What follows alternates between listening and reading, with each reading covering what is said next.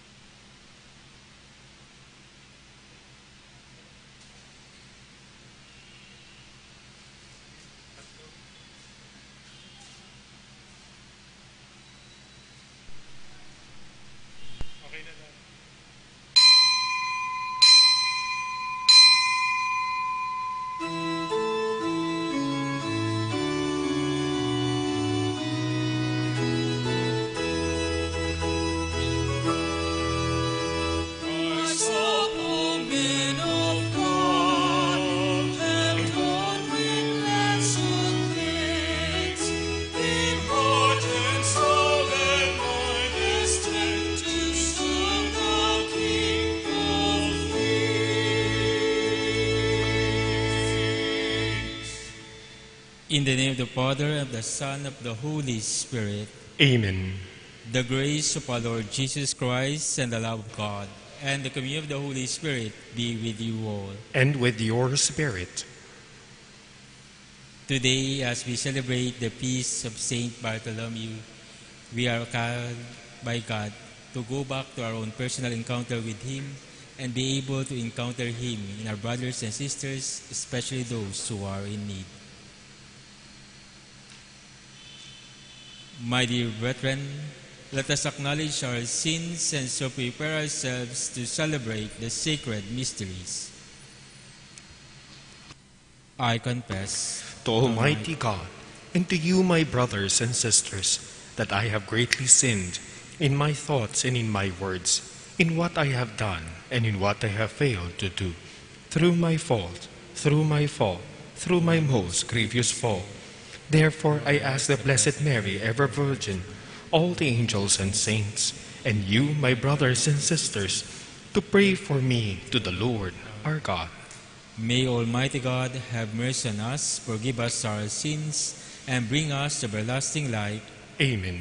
Lord, have mercy. Lord, have mercy. Christ, have mercy. Christ, have mercy. Lord, have mercy. Lord, have mercy.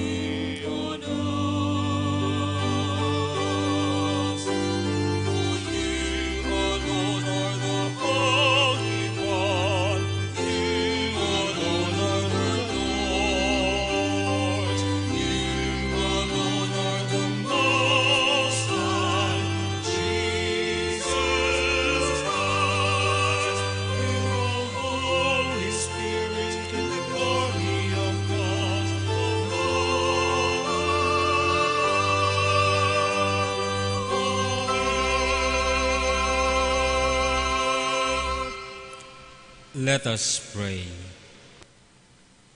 Strengthen in us, O Lord, the faith by which the blessed Apostle Bartholomew clung wholeheartedly to your Son, and grant that through the help of his prayers, your Church may become for all the nations the sacrament of salvation. Through our Lord Jesus Christ, your Son, who lives and reigns with you in the unity of the Holy Spirit, one God, forever and ever. Amen.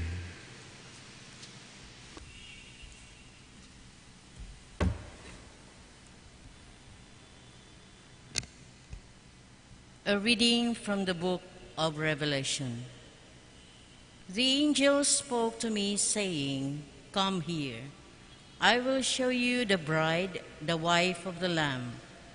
He took me in spirit to a great high mountain and showed me the holy city, Jerusalem, coming down out of heaven from God. It gleams with the splendor of God. Its radiance was like that of a precious stone, like jasper, clear as crystal. It had a massive high wall with 12 gates where 12 angels were stationed, and on which names were inscribed, the names of the 12 tribes of the children of Israel. There were 3 gates facing east, 3 north, 3 south, and 3 west. The wall of the city had 12 courses of stones as its foundation, on which were inscribed the 12 names of the 12 apostles of the Lamb. The word of the Lord. Thanks be to God.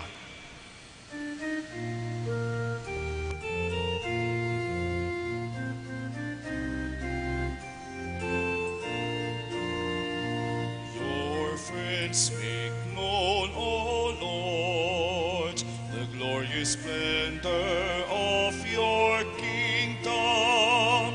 Your friends make known, O Lord, the glorious splendor of your kingdom. Let all your works give you thanks, O Lord, and let your faithful ones bless you. Let them discourse of the glory of your kingdom and speak of your might. Your friends make known, O Lord, the glorious splendor of your kingdom. Making known to men your might and the glorious splendor of your kingdom. Your kingdom is a kingdom for all ages, and your dominion endures through all generations. Your friends make known, O Lord, the glorious splendor of your kingdom. The Lord is just in all his ways and holy in all his works. The Lord is near to all who call upon him, to all who call upon him in truth. Your friends make known, O Lord, the glorious splendor of your kingdom.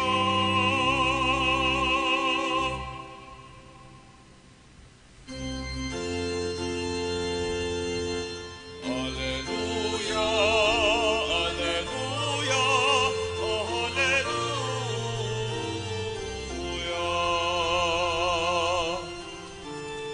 Master, you are the Son of God. You are the King of Israel.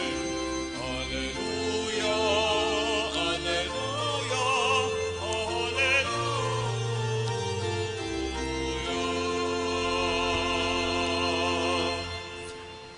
The Lord be with you. And with your spirit. A reading from the Holy Gospel according to St. John. Glory to you, O Lord. Philip found Nathanael and told him, "We have found the one about whom Moses wrote in the law, and also the prophets, Jesus, son of Joseph from Nazareth." But Nathanael said to him, "Can anything good come from Nazareth?" Philip said to him, "Come and see." Jesus saw Nathanael coming toward him and said to him, "Here is a true child of Israel. There is no duplicity in him." Nathanael said to him, "How do you know me?" Jesus answered and said to him, "Before Philip called you, I saw you under the fig tree." Nathanael answered him, "Rabbi, you are the Son of God. You are the King of Israel." Jesus answered and said to him, "Do you believe because I told you that I saw you under the fig tree? You will see greater things than this." And he said to him, Amen, amen, I say to you. You will see heaven open and the angels of God ascending and descending on the Son of Man. My brothers and sisters, the Gospel of the Lord. Praise to you, Lord Jesus Christ.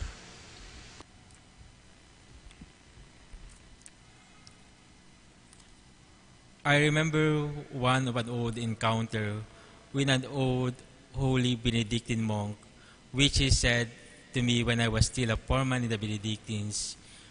Sometimes in our lives, we only have to go back to our original God experience, our first encounter that God really had able to move us. If we are able to be rooted on it, then any encounter, any experiences would always make us realize on how God is always working in us. Today, my brothers and sisters, as we celebrate the feast of Saint Bartholomew, we are called or recalled back to the story of Nathanael on his encounter with Christ, on that first encounter where he realized that Jesus was really the Messiah, and believing in that encounter where it paved way that he became also one of his apostles, that through traditions he was called to be the apostle to India. But into which also to remember also that each of us has certain encounters in our lives. Each encounter with God reminds us of our own personal encounter with Him in our brothers and sisters, especially those who are in need. That each encounter in our lives, in each persons that we meet and greet and able to be encountered with, we are able to solely see the image of God. And for us also to be challenged that in each encounter of every person in our lives, they will be able to feel how we are able to give witness to God's promises in our own lives.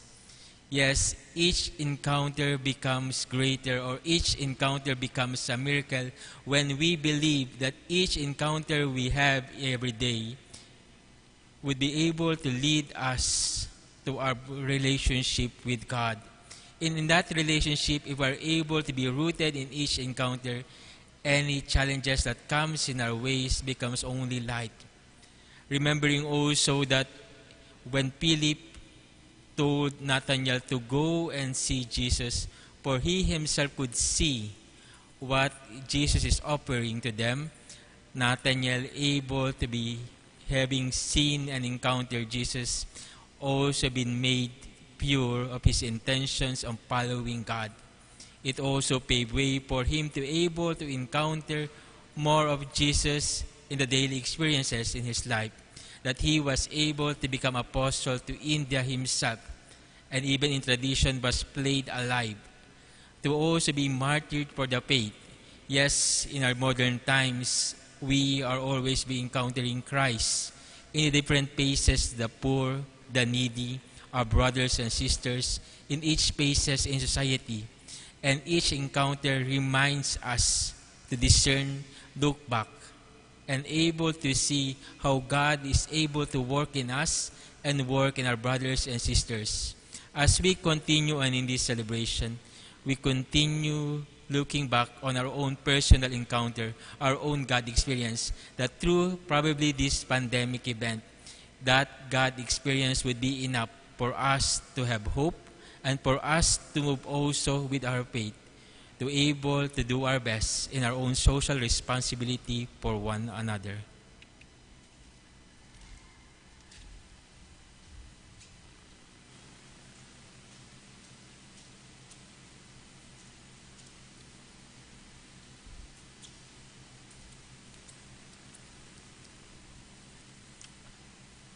As we honor the apostle, who was a man incapable of deceit, let us come confidently to the Father, opening our hearts in prayer.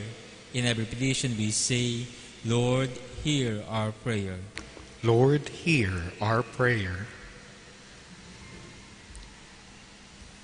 That the Church may be open to the working of the Spirit, especially in the movements which enrich the faith of God's people. Let us pray to the Lord. Lord, hear our prayer. That government officials may deserve their honor and dignity by their honest and exemplary performance in office. Let us pray to the Lord. Lord, hear our prayer. For all of us, may we never lose faith and hope amidst this COVID-19 pandemic and find strength to express social solidarity with one another. We pray. Lord, hear our prayer. For all the frontliners, may God embrace and protect them as they continue their loving service. We pray. Lord, hear our prayer.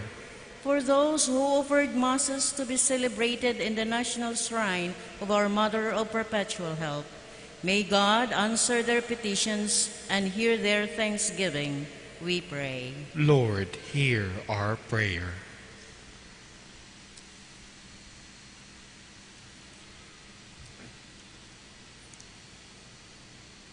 Father, as these prayers come before you with the help of Saint Bartholomew, teach us to care for others and to trust in your providence through Christ our Lord. Amen.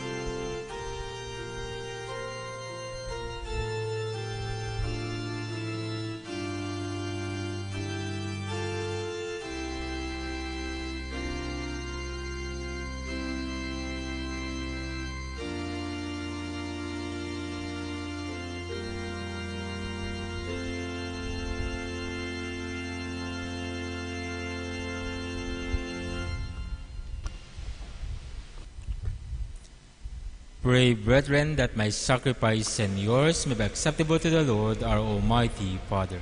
May the Lord accept this sacrifice at your hands for the praise and glory of his name, for our good and the good of all his holy church. As we celebrate anew the feast day of Saint Bartholomew, O Lord, we pray that we may obtain your help through the intercession of the Apostle, and in his honor we bring you this sacrifice of praise through Christ our Lord. Amen.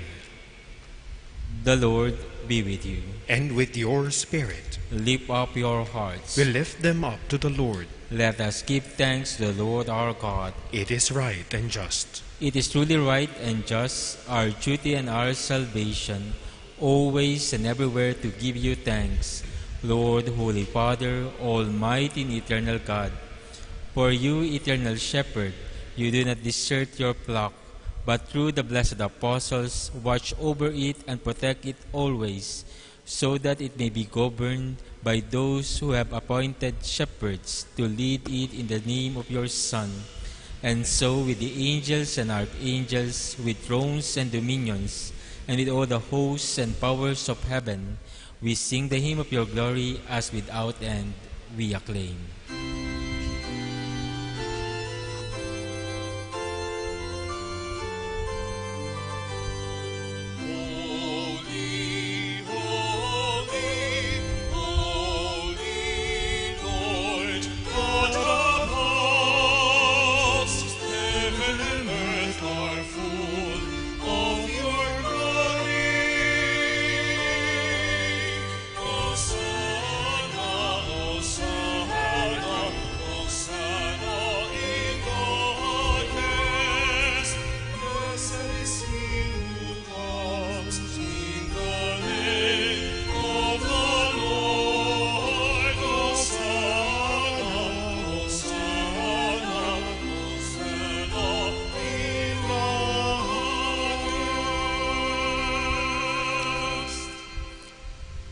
You are indeed holy, O Lord, and all you have created rightly gives you praise.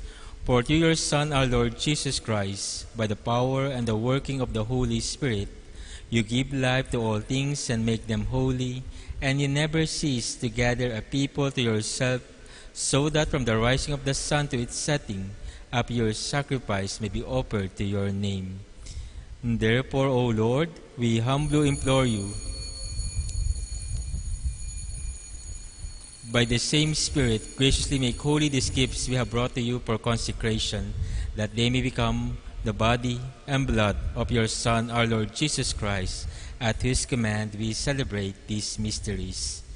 For on the night he was betrayed, he himself took bread, and giving you thanks, he said a blessing, broke the bread, and gave it to the disciples, saying, "Take this, all of you, and eat of it, for this is my body, which will be given up for you."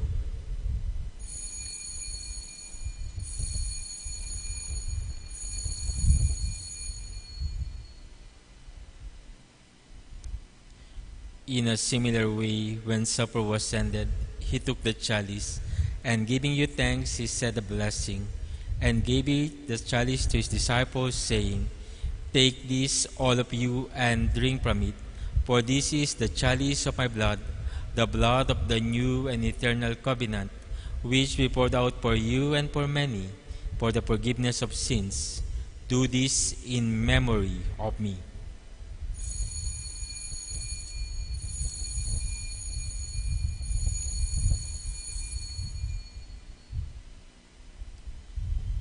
The mystery of faith. Save us, O Savior of the world, for by your cross and resurrection, you have set us free. Therefore, O Lord, as we celebrate the memorial of the saving passion of your Son, his wondrous resurrection and ascension into heaven, and as we look forward to his second coming, we offer you in thanksgiving this holy and living sacrifice. Look, we pray, upon the oblation of your church, and recognizing the sacrificial victim by whose death you willed to reconcile us to yourself, grant that we, who are nourished by the body and blood of your Son, and filled with his Holy Spirit, may become one body, one spirit in Christ.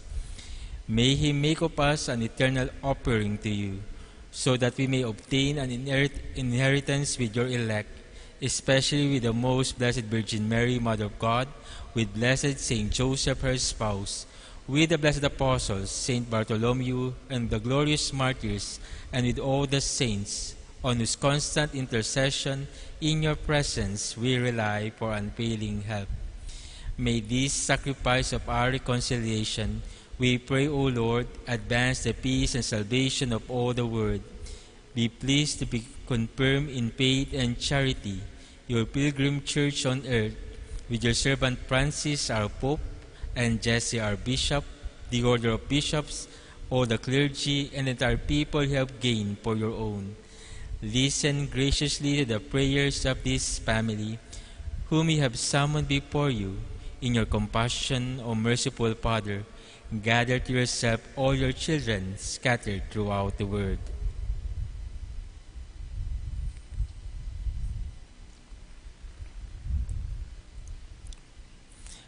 Remember your servant Copernicus, whom you have called from this world to yourself. Grant that he, who was united with your Son in a death like his, may also be one with him in his resurrection, when from the earth he will raise up in the flesh those who have died, and transform our lowly body after the pattern of his own glorious body, to our departed brothers and sisters too, and to all who were pleasing to you at their passing from this life, give kind admittance to your kingdom. There we hope to enjoy forever the fullness of your glory, when we will wipe away every tear from our eyes, for seeing you, our God, as you are, we shall be like you for all ages, and praise you without end. Through Christ our Lord, through whom you bestow on the world all that is good. through him and with him and in him, O God, Almighty Father, in the unity of the Holy Spirit, all glory and honor is yours forever and ever. Amen, amen,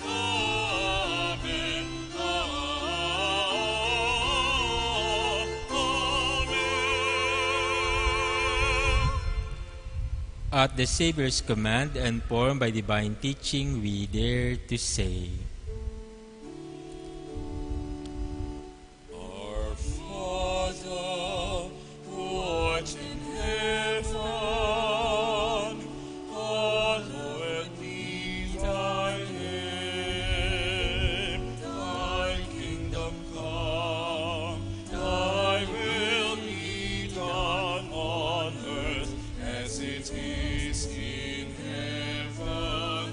Give us this day our daily bread, and forgive us our trespasses, as we forgive those who trespass against us. And lead us not into temptation, but deliver us from evil. Deliver us, Lord, we pray, from every evil. Graciously grant peace in our days, that by the help of your mercy we may be free from sin and safe from all distress, as we await the blessed hope and the coming of our Savior Jesus Christ. For the kingdom, the power, and the glory are yours, now and forever.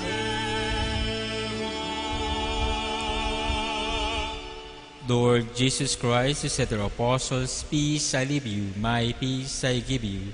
Look not on our sins, but on the faith of your church, and graciously grant her peace and unity, in accordance with your will.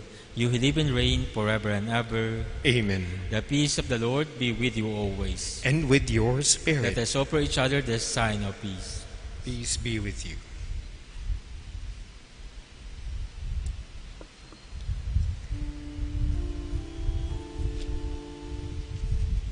Lamb of God, you take away the sins of the world. Have mercy, have mercy, have mercy on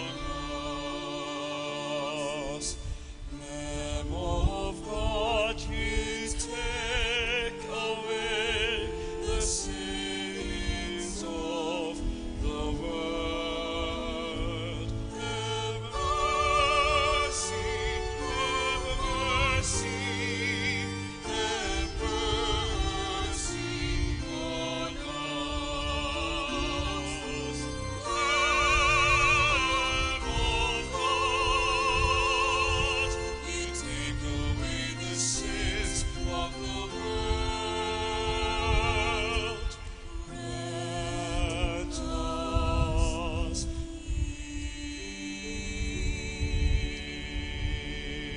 peace. Behold the Lamb of God. Behold him who takes away the sins of the world. Have our those go to the supper of the Lamb. Lord, I am not worthy that you should enter under my roof, but only say the word, and my soul shall be healed.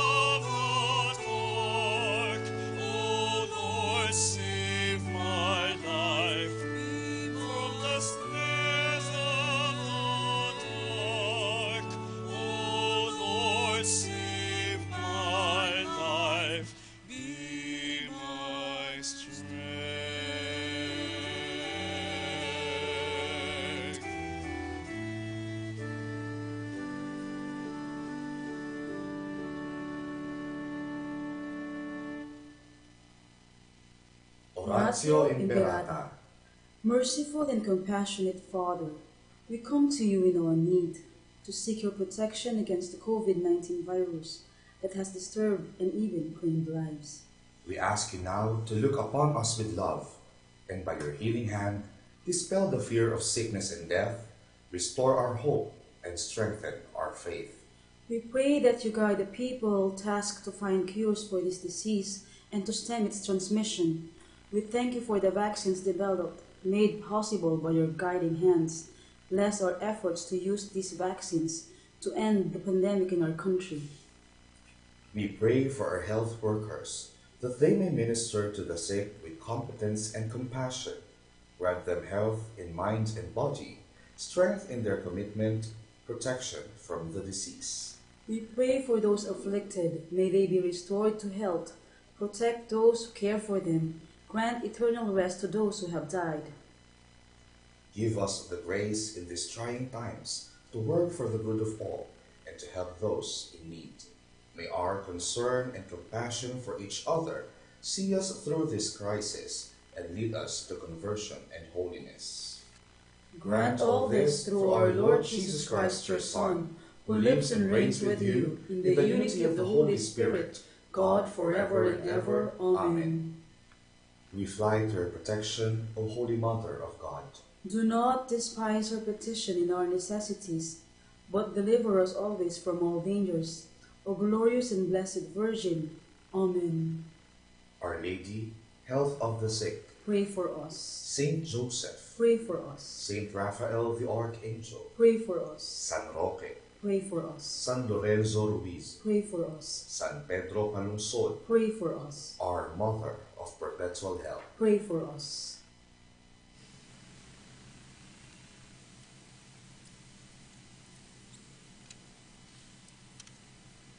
Let us pray. As we celebrate the feast day of the blessed Apostle Bartholomew, we have received the pledge of eternal salvation, O Lord, and we pray that it may help of us both now and for the life to come. Through Christ our Lord. Amen. The Lord be with you. And with your spirit. And may Almighty God bless you, the Father, and the Son, and the Holy Spirit. Amen. Let us go in peace. Thanks be to God.